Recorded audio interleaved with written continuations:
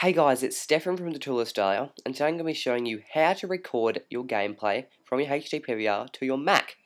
HDPVR is situated for Windows, so you have to use third-party program to make it work on a Mac. So there is two programs that you can use. I have EyeTv in my dock here. I did buy it, but it seems to not work on my computer. But if you have the money, if you go into the Elgato website here, type in EyeTv3 on Google, and it will come up. This is the North American website, but depending on where you're situated, you can change it. And you want to go down to shop online, and then this just reload it for you, and this will shop up.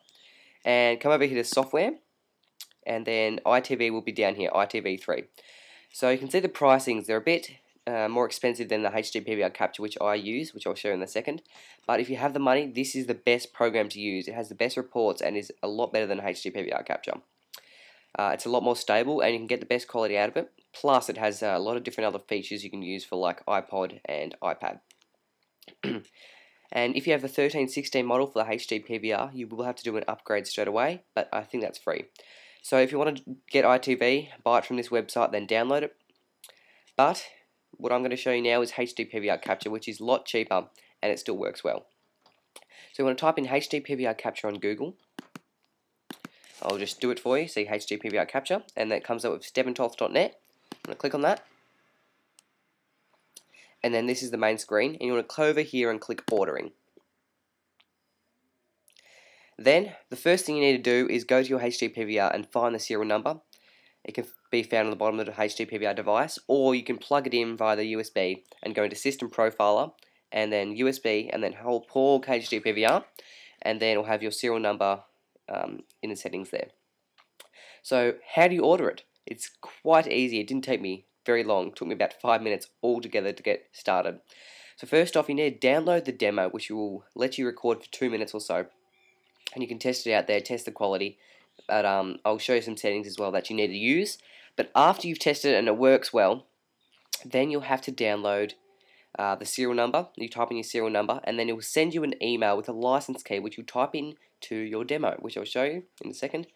So you type in your HDPVR serial number, and it will send you an email with a license key, and it will be a Word a text document or something like that, and you would plug it into your HDPVRCapture in a registration setting, which I'll show you.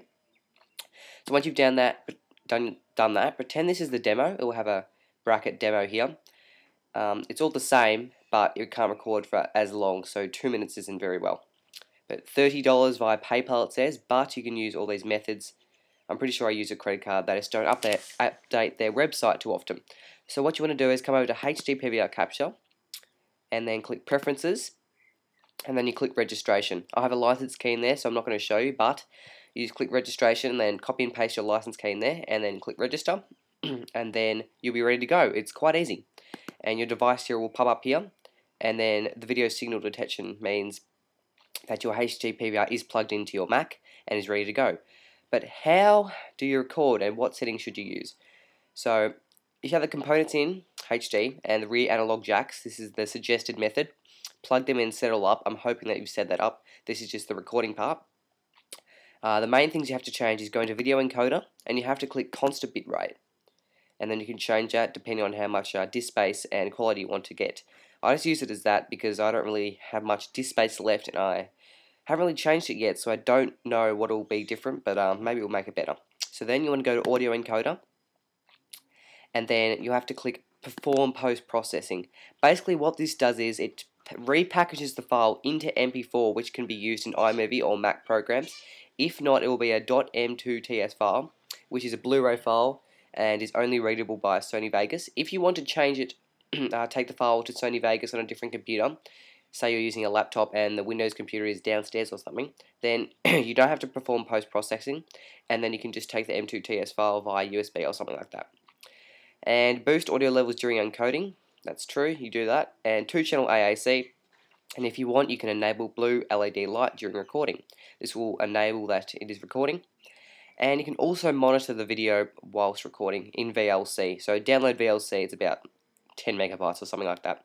And then the rest you can change yourself is the brightness, contrast, and saturation, stuff like that. I leave it the same. It's obviously on default, so it must be the best. And then here is once you've done your recording, it will convert here and repackage into MP4 and does it for you. And then you click your browse folder, which you want it to store to, and then you just click record. Mine's not plugged in at the moment, so I won't be able to record, but you click record, and for the first time it will take about 5 seconds for the HDPVR to enable and the blue light to come on, but after that it will start recording your gameplay, and then you can click stop, and then it will convert or not convert depending on if you have post-processing or not, and then you can use the file in other programs to edit and put commentary over. But hopefully enjoy that little tutorial on how to record on a Mac. It is quite easy. If you have any questions, leave a comment. Have any suggestions? I have a Windows and Mac and PC, so I can do tutorials on both. So yeah, leave a comment and I'll see you guys later.